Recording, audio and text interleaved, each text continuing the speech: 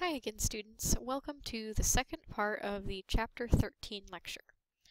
I just finished up with explaining how fossils were one line of evidence for evolution, and I'm going to go ahead and move on to the next line of evidence, which is biogeography.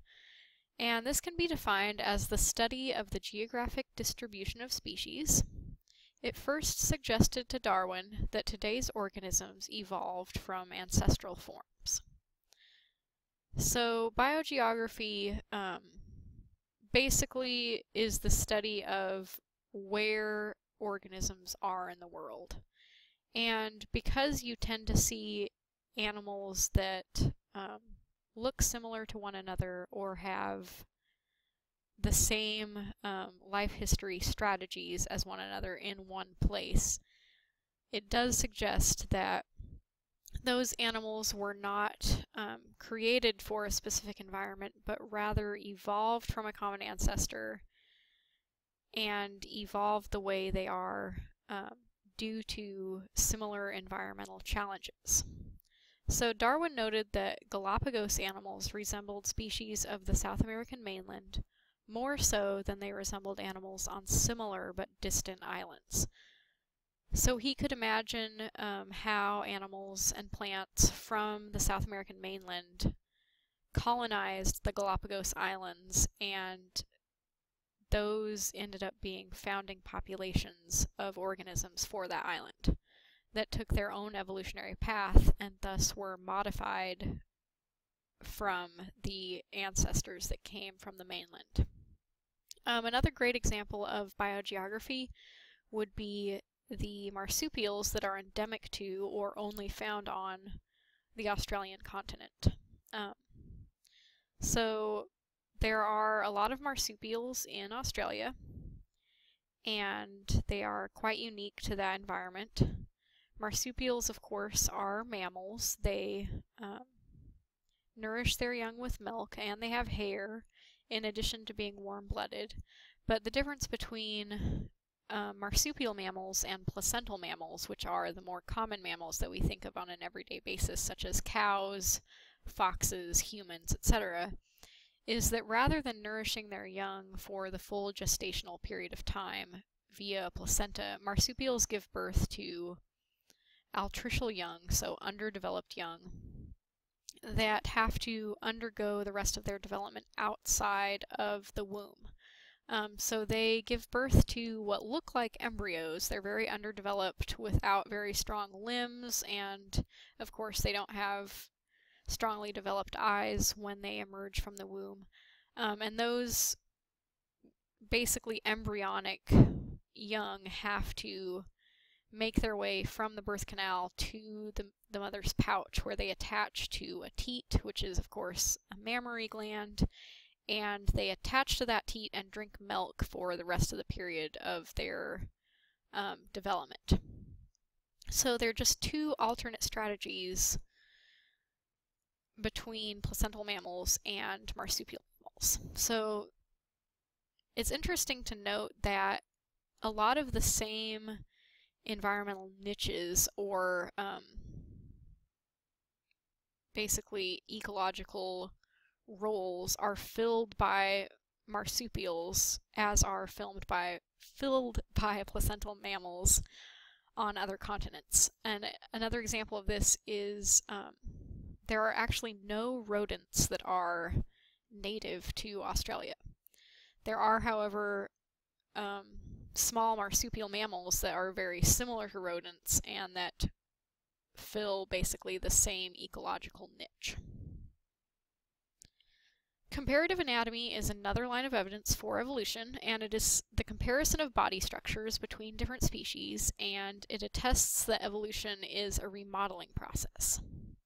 So ancestral structures become modified through many generations as they take on new functions. So as the environment changes and as certain characteristics become more advantageous than others, those ancestral structures become modified.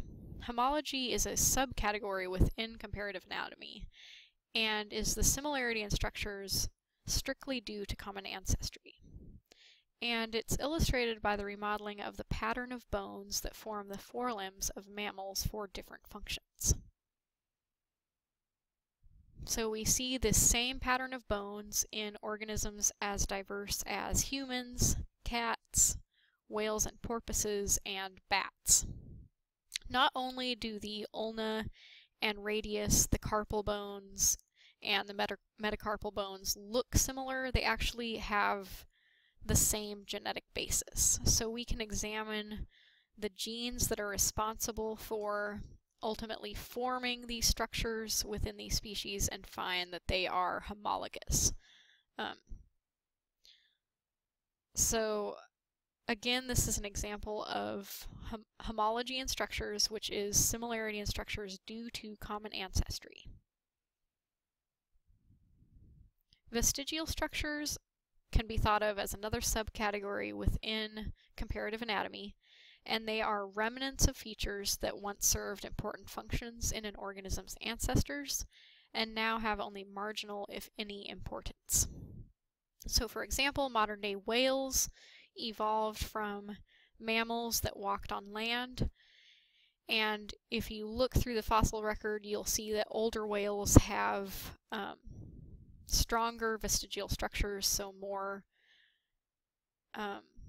prominent hind limb bones within their flippers, and more modern whales have had more evolutionary time to develop away from those structures. So they have basically fewer bones that look like bones within land mammal legs.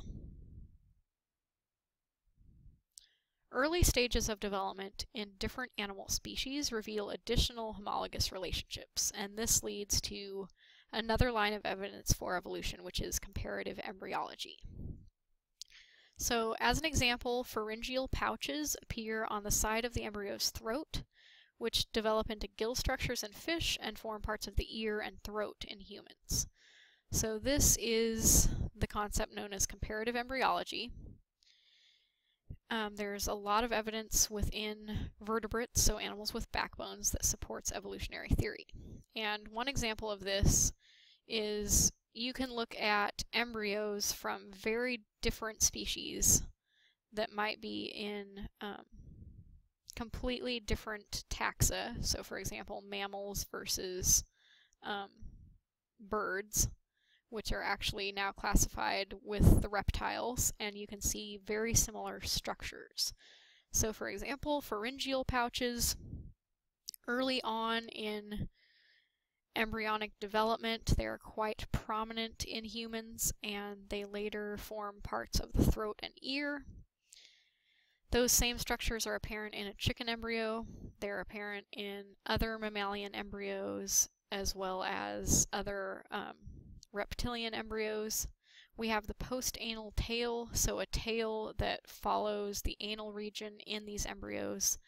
These structures, again, they're not only similar in appearance, but they actually share a molecular basis. So if you are to examine the sequence of genes between a chicken embryo and a human embryo, you're going to find that there is a genetic or molecular basis for those structures as well that is shared between chickens and humans.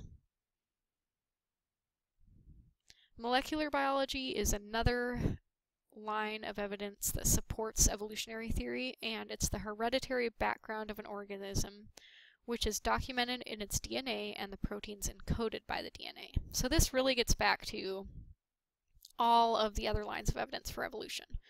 Molecular biology is really at the core of all different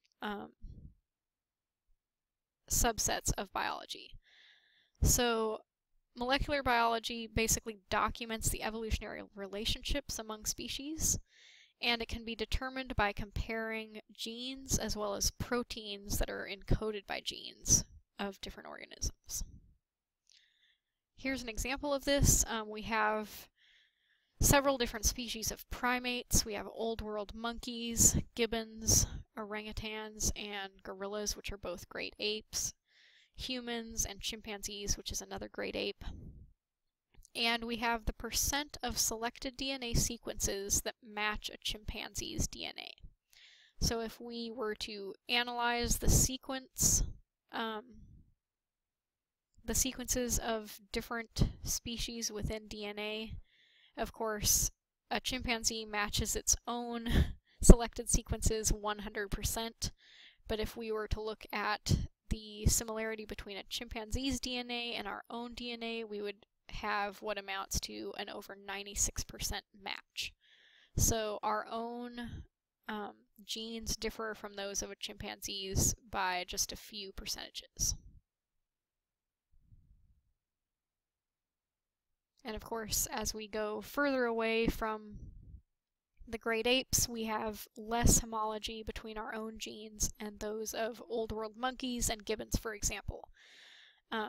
This is because evidence points to the fact that chimpanzees are our closest living relatives. That does not mean that we evolved from chimpanzees, but it does mean that humans and chimpanzees share a common ancestor. So millions of years ago, we branched off from a common ancestor, and chimpanzees shared that same common ancestor but took a different evolutionary path. Darwin noted the close relationship between adaptation to the environment and the origin of new species. The evolution of finches on the Galapagos Islands is an excellent example. So we have several different species of finches. We have a large ground finch, a warbler finch, and a woodpecker finch, and they all share a common ancestor. However, they took different evolutionary paths, so certain subsects of the population of this common ancestor evolved into the large ground finch. Another subpart of the population evolved into the warbler finch, and another subset of the population evolved into the woodpecker finch. Whoops. So Darwin's theory of natural selection is based on two key observations. One is that all species tend to produce excessive numbers of offspring. This is really apparent in species such as fishes that can produce thousands or even millions of eggs in their lifetime, as well as insects. And that organisms vary. That just means organisms differ from one another, and we're not just talking about differences between species, but we're talking about differences within species. Much of this variation is heritable, meaning that it has a genetic basis and can be passed on from one generation to the next.